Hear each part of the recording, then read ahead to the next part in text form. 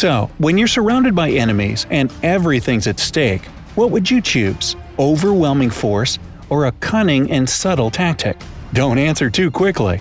After this story about a small ship that escaped an entire Japanese fleet by disguising itself as a tropical island, you may change your mind. Naval combat is a fearsome thing. The only thing a crew can rely on is their ship. Their destinies are intertwined. If a ship is in danger, its crew is in danger too. When the battle is already lost and they have a directive to retreat, saving their ship is the highest priority. The Battle of the Java Sea was nothing less than a tragedy for Allied forces in World War II.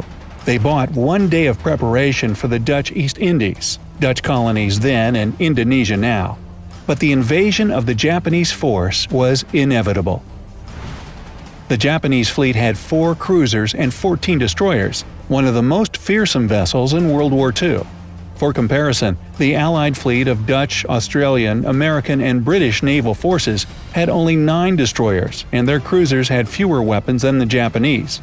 And not to mention the superior air force of the invaders. The notorious Imperial Japanese Air Force swarmed the skies. The Battle of the Java Sea started on February 27, 1942. After 7 dreadful hours of fighting, the whole Allied fleet was destroyed, with just a few lucky exceptions. One of those exceptions was a small ship, HN-MLS Abraham Cunning. It wasn't exactly a battling force, with only one 3-inch gun and 2 20mm cannons. Not quite enough to face 14 destroyers, right? It was a Dutch minesweeper serving at the shore of the Dutch East Indies. When the outcome of the battle became obvious, the Abraham Cunning received this new directive – retreat. But where? Japanese forces were everywhere.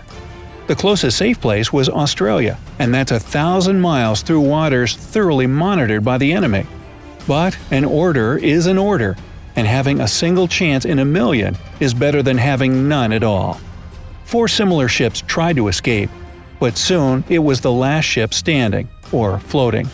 With a top speed of 15 knots and its small but quite noticeable size, there was absolutely no way of escaping the Japanese force. Still, against all odds, this vulnerable minesweeper reached Australia in 8 days. But how? Well, it took one very clever and daring idea. After dark, the captain ordered for the ship to be secured to the nearest tropical island. Then the crew decorated the top of the ship with tropical tree branches and all sorts of foliage. The lower rear sides of the ship were painted gray to mimic the rocky shore. After its tropical makeover, the ship continued on its way to safety. But of course, a moving island 184 feet long and 25 feet wide wouldn't fool anybody. So it was only moving at night and floating all day near other tropical islands it met on its way. Radar scanning was only a rising technology in 1942, so Japanese ships had no access to it. And the visual deception worked. The Abraham Cunning is intact to this very day, docked at the Dutch Navy Museum, where it was saved for preservation in 1995. Disguising a ship as an island to avoid a fearsome foe is one thing. Imagine disguising a tropical island as a heavily weaponized ship. Now that would be awesome. Well, something like this was implemented during World War II on a really big scale. Set your imagination free for a moment. What would your reaction be if you saw 4 soldiers lifting a tank with ease and moving it away? There's a lot of evidence from people all around Europe, especially from France, who saw just that. Some of them even thought that American soldiers had some kind of superpower.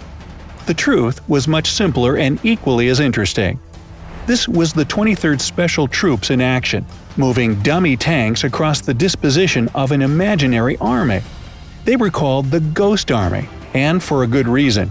Their first and main task was pretending to be a huge military force, while, in fact, consisting of only 1,100 men arranged in 4 units. Each of these units had a strict specialization, and each one of them was a virtuoso in it. The first unit broadcasted fake radio transmissions to imitate chatter between different units of an army. The second one was all about those dummies. Tanks made of rubber, planes from wood and cloth, fake jeeps and artillery, you name it. Their creations were so close to the real thing, they fooled the enemy into thinking that huge Allied forces were gathering in their location. The third unit was the Combat Engineering Unit, and the last one is probably the most interesting of them all, the Sonic Deception Unit. It's not enough to make a visual semblance of an army. It should also sound like an army. The Sonic Deception Unit had it covered. They played round-the-clock recordings of different sound effects, the clanking of machine repair, the roaring of engines, and even the random noises that a massive group of soldiers would make. The Ghost Army ran more than 22 deception operations. Am I the only one who thinks that those guys deserve more movies made about them? And speaking of movies, where's the all-new Hollywood blockbuster about the Jaywick operation? This story is just insane. Let's return to Australia and talk about the revenge Allied forces took upon the Japanese fleet with just 14 men. And only 6 of them were army officers. The other 8 people were just sailors. They sank 6 Japanese ships without any firepower. Rest assured, this raid was only a success because of careful planning with a good mix of deception. They used a small non-military vessel called a crate. To save themselves from any suspicion, they pretended to be Malay fishermen. While by today's standards, dyeing your skin to look like another race can be, depending on the context, socially inappropriate. In the time of World War II, it was a matter of life and death. And let's not forget that those brave and slightly crazy people on board the crate did even more than that. They paid a lot of attention to what garbage they threw overboard. If a ship carrying Asian soldiers is leaving a trail of European trash, that would raise the suspicions of Japanese naval officers. Under night's cover, 6 Australian and British officers snuck mines onto 7 Japanese ships and sank 6 of them. During all this time, no one even noticed the saboteurs, and they were able to return home untouched. Wow, how sneaky, huh? So which of these stories were the most interesting to you? Let me know down in the comments. If you learned something new today, then give this video a like, share it with your friend, and here are some more cool videos to check out from the bright side of life.